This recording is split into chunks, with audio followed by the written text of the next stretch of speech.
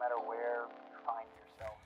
Hey, and welcome to my channel. My name is Melanie, and welcome to Mella's Well Budget. Here on my channel, I am a newbie cash stuffer and envelope stuffer. Today, we're going to be working on our last check for January.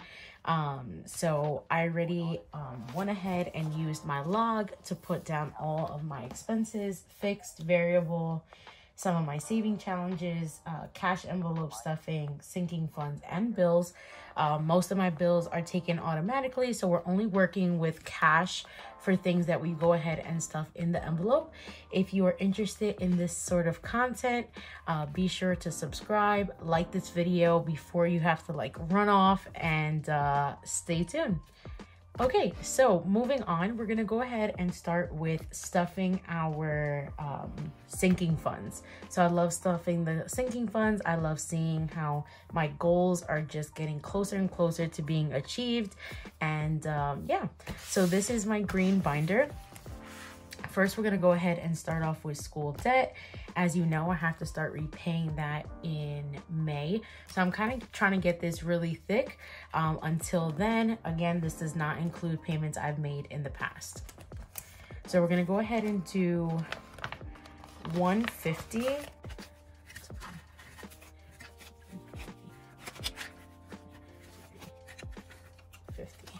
All right, so let's just double count that. 20, 40, 60, 80, 100, 20, 40, 50. Okay, I'm gonna go ahead and organize the bills, which makes it easy because I was just throwing it right on top. And this is what we have so far. 100, 150, 200, 220, 40, 60, 83, 20, 40, 60, 80, 410, okay? So that is what we have. I am not keeping a log. I'm not sure if you didn't watch my last video. I went ahead and explained how I'm not keeping a log for this envelope per se, because I want to get it nice and thick and then just count it all when May approaches. And if I have any extra money, I'm more than happy to go ahead and stuff it here. So no log on this one. Now, moving on to house. These are pre-made labels, as I've explained in the past videos. So this is really for an apartment. And this one is nice and thick. Not sure if you could really tell on camera, but the singles are really filling up this, this envelope. And so on this log, I actually have to take off $20. And the reason being is because I actually went ahead and bought something. So I had to use this for something else. I'll just put item. Not really sure what I would put there. And then this should total out to 1,082, which is still amazing. And then in-house, I'm not going to go ahead and put anything. I actually am waiting for a refund. I had a few refunds that had to be issued to me from the bank, so which is great. So I'm slowly, as they're coming in, I'm adding them to this total.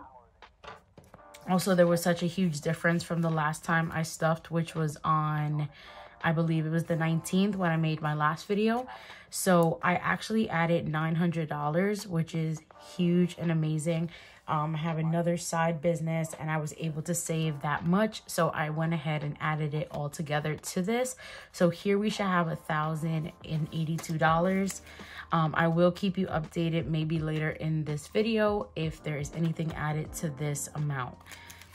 So right now we have 1, 2, 3, 4, 5, 6, 7, 8, 9, 20, 40, 60, 80, 1,000, 20,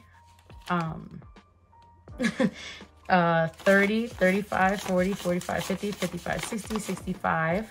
So 1,065. 1, 2, 3, 4, 5, 6, 7, 8, 9, 10. That's 75. 1, 2, 3, 4, 5. That's 80. 1, 2. 1,082. Okay.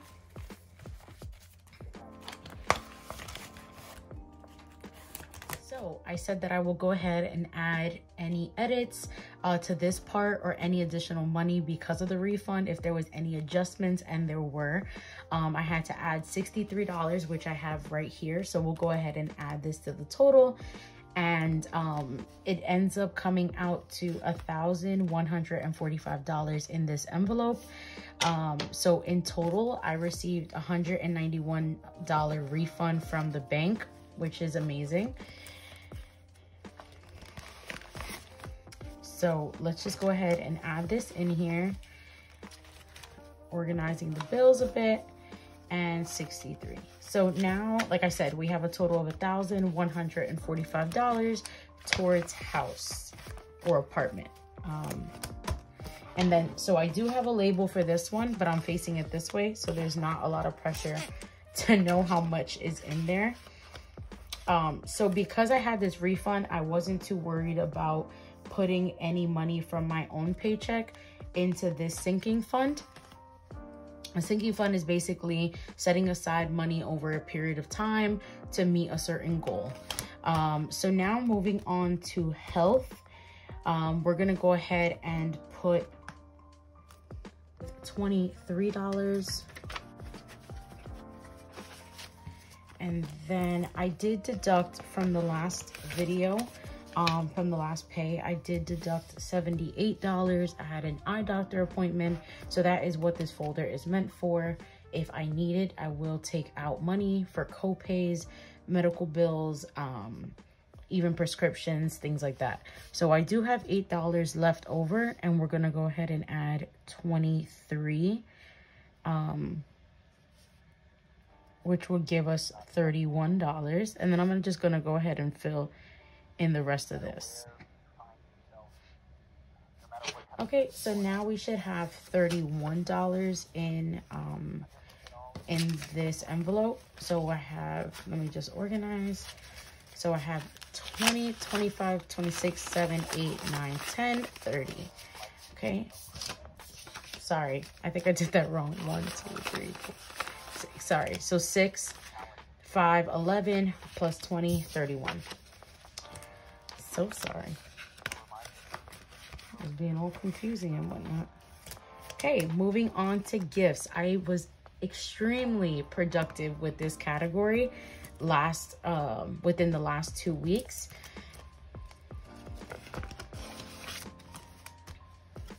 Okay, so we spent quite a lot of the money that we had accumulated here. So we originally had $112, and now we're down to 10. February is pretty packed and busy with birthdays, and especially Valentine's Day. I love to get my family like little gifts. It was a tradition that they started when I was a kid. They would get like mug or chocolates, things like that. So I kind of want to continue that tradition. So I was able to find very inexpensive and affordable gifts that were tailored to my budget without going out of the budget. Now it is pretty low from $112 to $10, but we still stayed within the budget, and I am very happy and proud of myself that I was able to buy things on a small budget. So for Christmas, for gifts and birthdays, this pay, it's gonna get 15. So now we have an amazing $25. And again, we're just building this up again.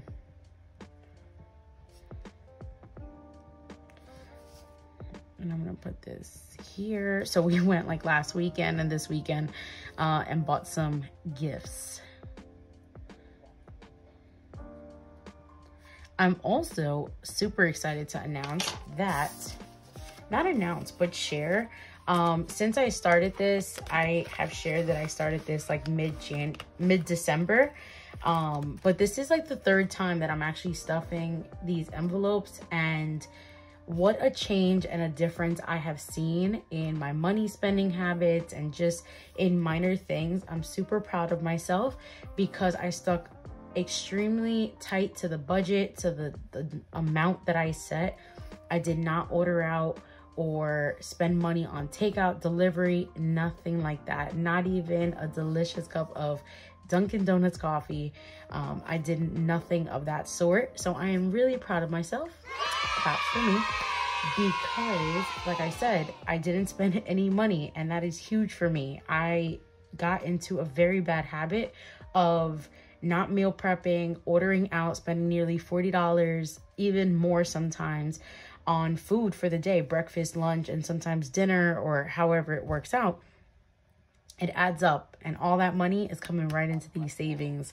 So let's just move on to the next one. I did want to share that because those are just tiny victories that must be made aware, must be shared, and that progress is possible.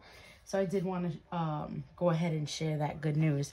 For Christmas, we're keeping it low this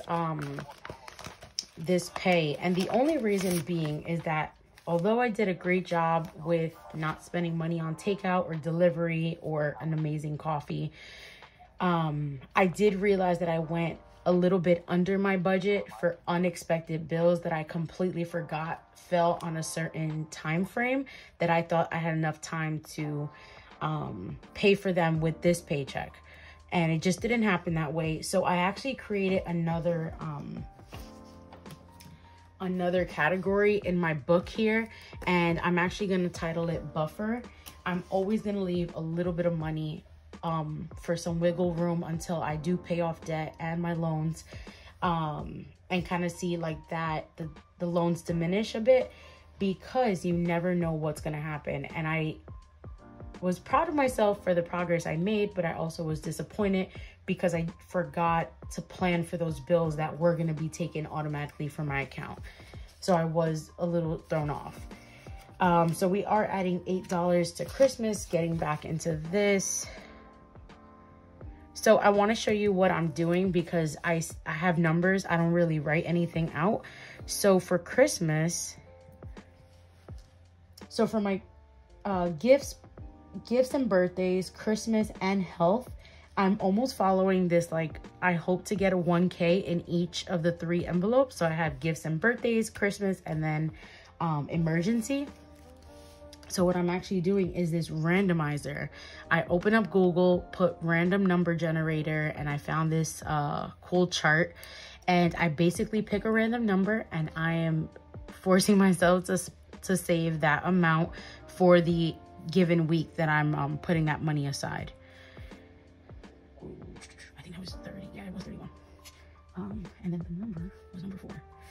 And then I'm going to go ahead and show you what I mean by that. So in this category, we have 20, 40, 60, 80. Sorry. I didn't even take the money. 5, 6, 7, 8. Okay, so we have $8 that we added for Christmas. And currently we have $70. So that makes 78. Easy counting for this one. And this is the tracker that I'm going to show you that I'm working on.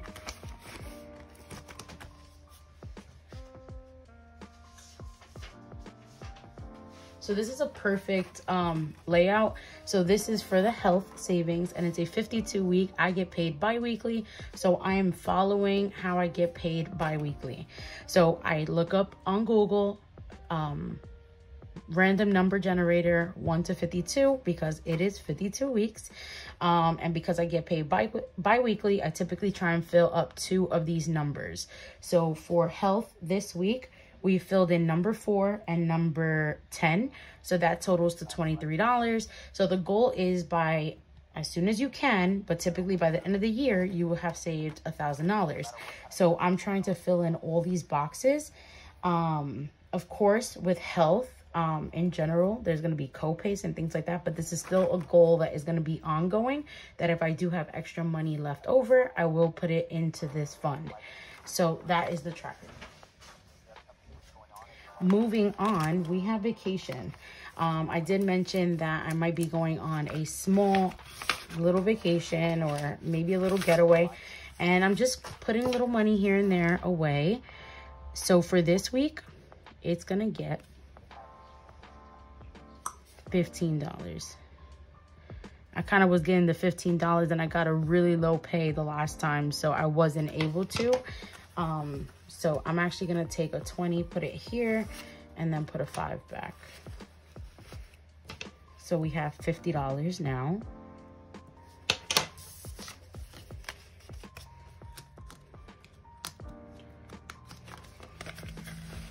Okay, and that finishes the sinking funds. And then on to the next binder. So instead of moving on to cash envelopes, I actually want to talk more about some saving challenges that I'm doing, since I already showed you that tracker. So I actually picked up this adorable like cookie jar kind of thing, but I'm actually going to use it for coins. So I have some coins here from what I had from the last pay. Whoa. And I'm going to just go ahead and drop these in here gently. Okay, and then hopefully we fill this up. I think it's a cute way to see what we have. And it's just so adorable. It's my gnome. I know it's very Valentine's Day, but I really thought it was super cute. And it was in the dollar section at Target. And it's actually not as big. So moving on, obviously I plan on keeping my coins, as well as if I do have some singles, I will go ahead and put those aside as well in another envelope.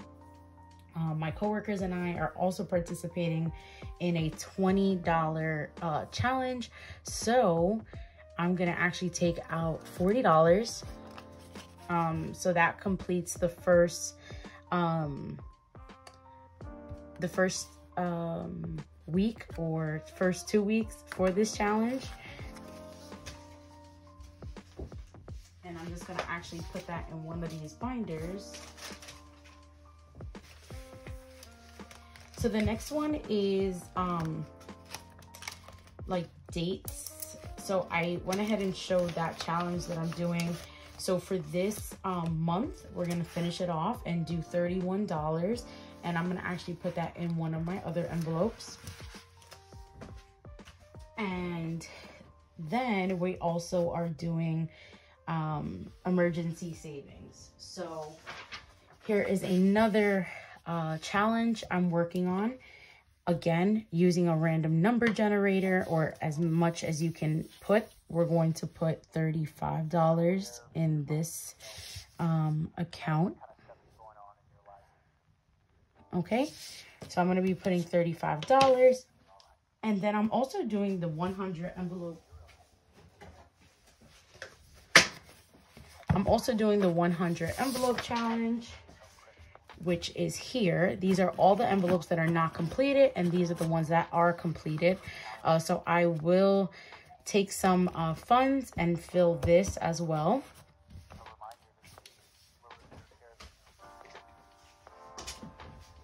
Okay, and moving on to the cash envelopes, I'm just gonna go ahead and pull out some of the funds that I had that I need to go ahead and pull aside for some bills and things like that for this pay. Hey, so I had to go ahead and actually add this clip into the video as an edit, because I realized I didn't record the cash envelopes. So most of the cash envelopes, the things that I normally stuffed, I actually went ahead and spent it before I actually did the cash stuffing, still within the budget, but I wanted to show it to you on this log instead. Okay, so this is the part that I wanted to show you, and I actually used a pencil because I was still playing around with the budget. As you can see, I put 150, then I scratched it out for 75. So for the video, I went over the sinking funds as well as my challenges and the cash envelopes. So thank you so much for sticking through this video. Thank you so much for your support. Be sure to subscribe, like this video, and comment. I really appreciate your support. God bless, and we'll see you next time. Bye.